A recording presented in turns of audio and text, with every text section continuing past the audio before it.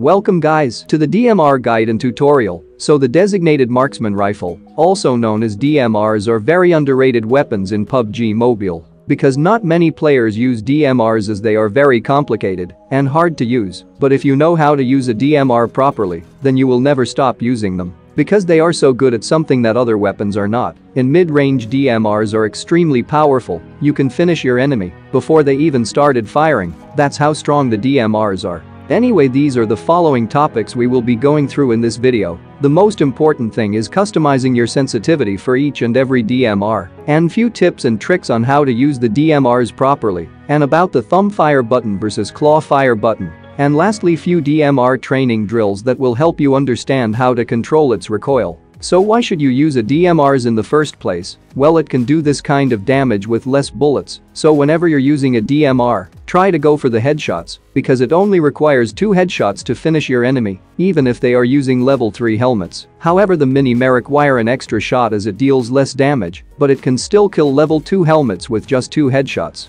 I know hitting a headshot is the hardest part, and it's not possible every time, so the body shots would still do a lot of damage. But if you want to use DMRs properly, then you gotta go for those heads, at least get 1 headshot. I would highly recommend making your first shot a headshot. So whenever you're about to hit your first shot, take your time and aim for the head. And quickly follow up by body shots. In this way you can easily take down your opponents. During your first shot you get a lot of time to aim, but after the first shot, you won't have enough time to aim, plus the weapon becomes jumpy and unstable. So that's why take your time and land your first shot a headshot, which will do some critical damage to your opponent. The way to use the DMRs is to tap the fire button as fast as possible while maintaining the accuracy on the target. So in order to shoot as fast as possible while maintaining the accuracy, you need to learn how to control its recoil. When you fire, the weapon jumps and the aim goes up, so you'll need to readjust your aim on your initial target by pulling your weapon down and shoot again, and keep repeating the same process. By the way, if you're a gyroscope player, you need to pull your phone down every time you shoot, and for the non-gyro players, you need to pull down your right thumb finger as shown in the video. But not just pulling straight down, you also need to readjust the horizontal reticle. So there's a trick to fire as fast as possible while focusing on the target. The moment you fire, you should start pulling down your weapon and readjust its reticle.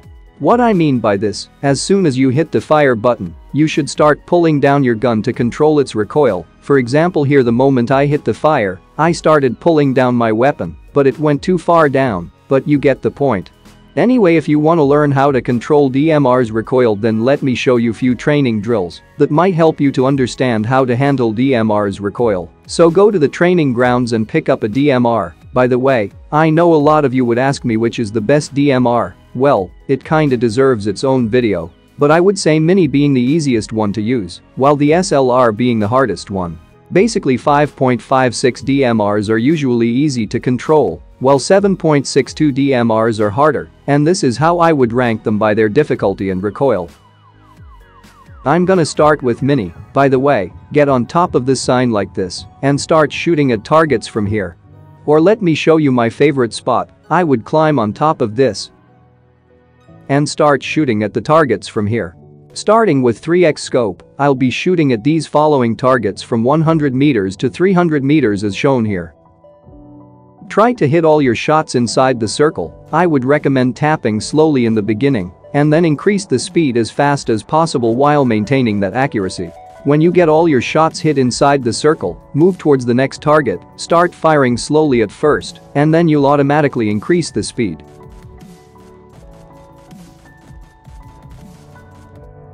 Keep doing this for all the targets up to 300 meters. 320 meters is the max rendering distance. Enemies won't be visible if they are over 320 meters away. And now with the 4x scope, same drills. You need to practice a lot with 4x scope, since 4x is what you find most of the time. So train with 4x of all the ranges with accuracy while tapping fast as possible. And now with the 6x scope, practice those exact same drills. By the way, when you're shooting over 150 meters away, you will lose the ability to fast tap with Mini. The further your target, the longer it takes for you to readjust your aim. Basically, when you're shooting over 200 meters away, it's okay to not tap faster, as you lose your accuracy, so try to shoot as fast as you can while hitting all your shots inside that circle. And finally, to 8x scope, do the same drills again. But let me tell you something about Mini's burst fire. When you rapidly fire 2 bullets at the same time, the bullets will hit almost the same place. It requires some skills and understanding, but once you do, it's gonna be overpowered when fighting against mid-range targets, especially at 150 to 200 meters. But this only works for Mini 14.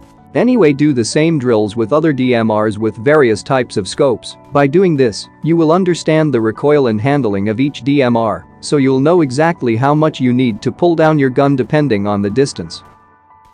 And now let's talk about thumb fire button. Yes, it is easier to tap with the thumb fire button while using DMRs, so if you want to use thumb fire button you could, but I personally don't use it because I can't lean left and right if I have to use thumb fire button.